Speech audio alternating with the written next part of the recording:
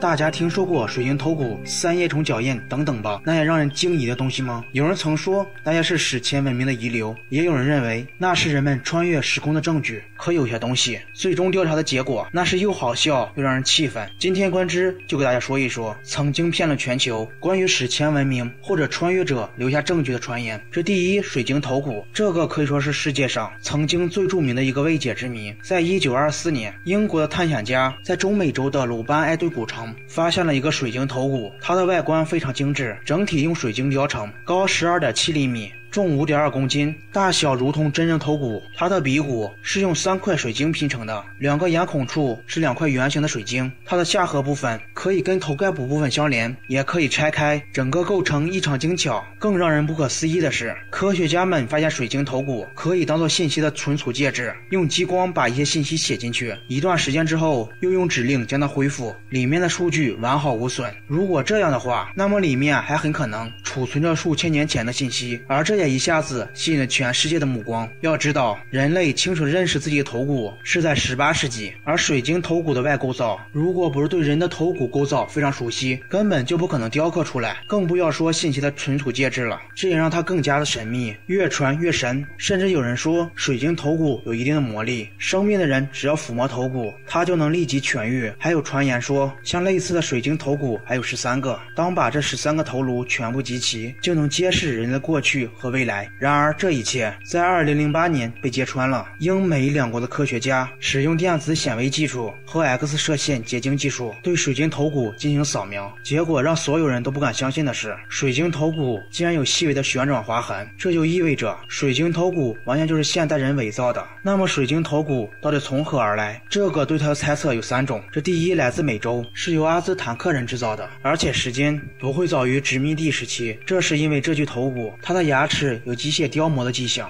2，来自于19世纪的德国，很可能出自于宝石小镇，因为这个小镇在19世纪末期就以进口巴西石英来制造手工艺品而闻名。3，这些水晶头骨是清代的中国工匠为一位欧洲客户制造的，而以我国工匠的技术，我想要做到这种难以分辨的地步也并不困难。至于这几个说法哪个是真的，其实这早已不重要了，因为已经证实它本就是个骗局。2，秘鲁伊卡时刻。在秘鲁斯纳卡平原北部有一个叫做伊卡的小村庄，在这里的一间博物馆中存储着1万多块刻有图案的神秘石头，上面雕刻了很多让人难以置信的图案，记录的是一个已经消失的极其先进的人类远古文明。据说这些石头是在伊卡河决堤时开始大量被人们发现，它记录了星空、海洋、动植物，甚至刻画着器官移植手术、输血、望远镜、医疗器械、追逐恐龙的人等等吧，让人不敢相信的东西。为此，一些科学家对伊卡时刻进行了分析，并且得出了一个让人吃惊的结论，那就是这些伊卡时刻是人造的，并不存在什么史前文明。因为这些时刻无论是从破损程度还是从色彩的光线上看都相当的精致，不可能是在地下埋了千万年的东西。经过一番查访，人们终于找到了伊卡时刻真正的来源。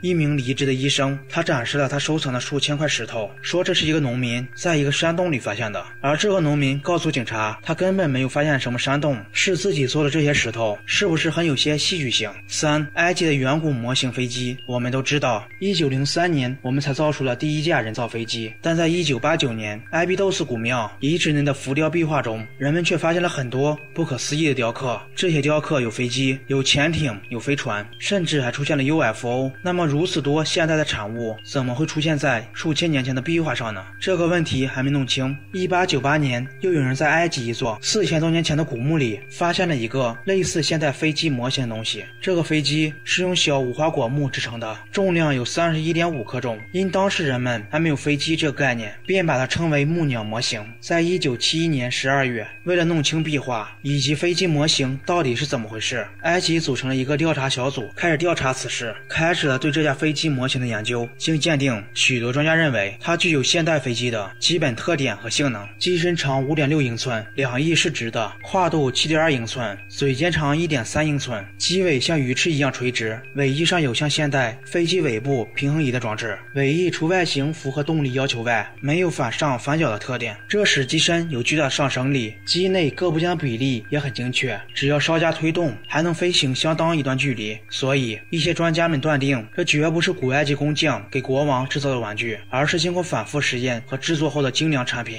那么这些飞机模型到底是怎么回事？难道真是史前文明或者是外星人留下来的？但多年后，一个埃及学家站出来道歉并做了解释。他表示埃及浮雕图片是经过电脑改过的，那个直升机是埃及象形文字，意思是鞠躬9次，是一种古埃及文的变体，但后来被人们用电脑更改了。而那些像飞机的黄金饰品就更好解释了，不要忘了，飞机就是从鸟身上找到灵感。那么如果按照飞鸟制作的物品与飞机有些类似，这就应该不奇怪了吧？而其实类似的事情很多，比如伊拉克巴格拉电池、哥斯达黎加巨型石球、中国侏罗巴石等等吧。如果大家对这类视频感兴趣，可以给点赞支持一下。喜欢的人如果多的话，我会多制作几期类似的内容。好了，我是探微观止，我们下一期再见。